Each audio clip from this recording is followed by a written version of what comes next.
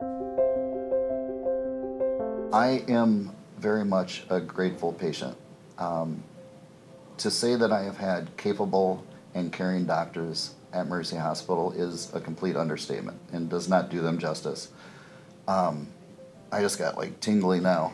I've got some really good people that very much care for me, and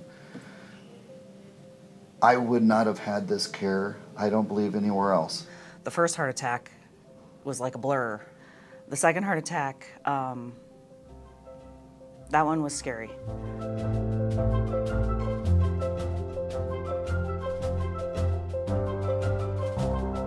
I could tell it was the same problem I had the first time. I drove myself to the hospital, and I said, my name's Tim David.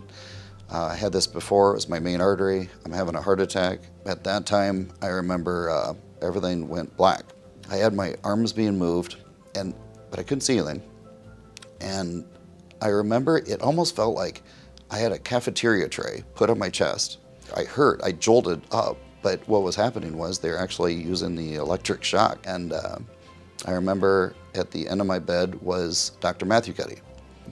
And she was gonna help me through this and wanted me to know who she was. And then I couldn't see anymore, but I heard the doctor saying, this isn't good, folks, we've got 30 seconds. I remember very much a burning in my chest, and it was a very painful burn. It was like somebody placed a big chunk of lava in my chest. Just very painful. This one was 100% blocked, main artery, and that's what they call the widowmaker. The second one, yeah, it's crazy to be part of all of that and wonder how, or you just wonder why.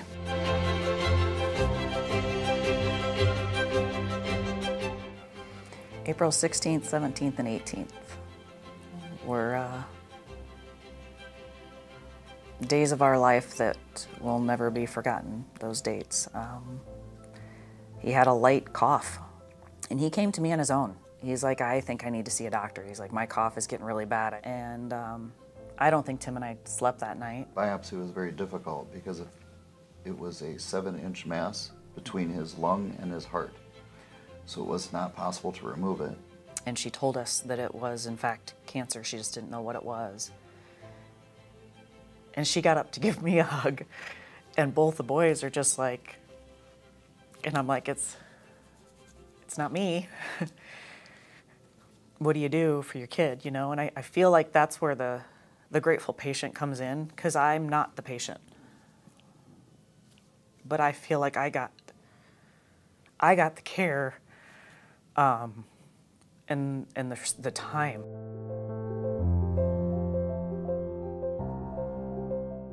And when you find out that your, 21 or 2-year-old kid's got cancer and he's just starting his life, I mean, it just changes, everything stops. The Mercy Touch for me was the beyond care that they gave for me. They cared about me to the point where I had doctors calling to check up on me days later when Brandon wasn't even her patient really anymore. The Mercy Touch for me is the above and beyond that the doctors give to not only the patients, but also the family.